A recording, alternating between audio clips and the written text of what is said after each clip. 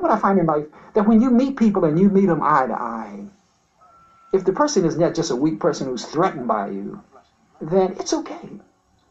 I'm not trying to step in your little space there. I'm going to respect that as long as you respect mine. And that's really the code of the streets.